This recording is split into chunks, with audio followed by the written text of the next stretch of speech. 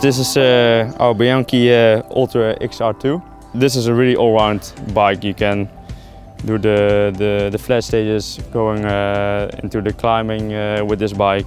And it's really fast and aero also in the downhill. So for me it's just the perfect all-round bike you need in 3 weeks. It's an what I said, an 11 speed with a 28-11 gears. In the front we have 53-39.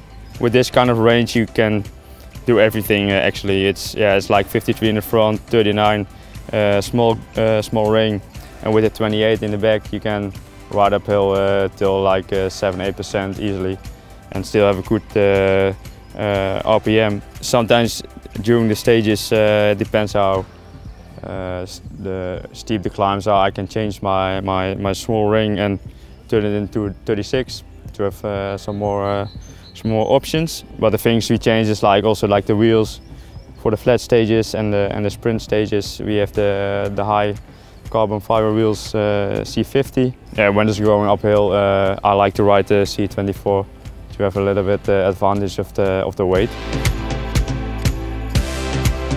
I can shift on different places with the handlebars and with this special shifting adding to hold my hands on the handlebar, and especially for climbing I like it. It works really easily nowadays. It's just one little tap on the shifting. It goes from the small ring to the big ring.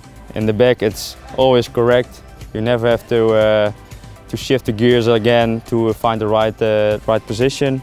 It settles itself, so you never have to chain in between the gears. So it's really smooth, and you can also adjust it a little bit how you want it. You can shift 2 gears at the same time, maybe for in the sprint or uphill, what you like. And yeah, it's really easy, and you don't have to put any power, especially when in the rainy days and when it's cold. Sometimes in the past you had to really push the shift to change some gears, and yeah, now it's just a little push with your finger and it's done.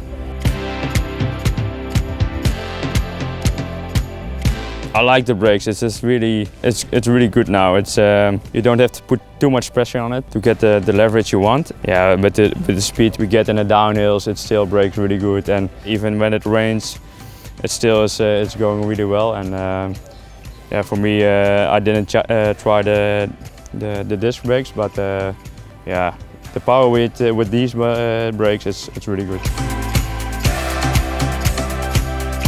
For me, it's the best bike there is. I have this bike. I did it the Giro last year, also on this bike, on the same type, and for me it brought a lot of success. So I believe in this bike, and I hope it will bring me the same success this year.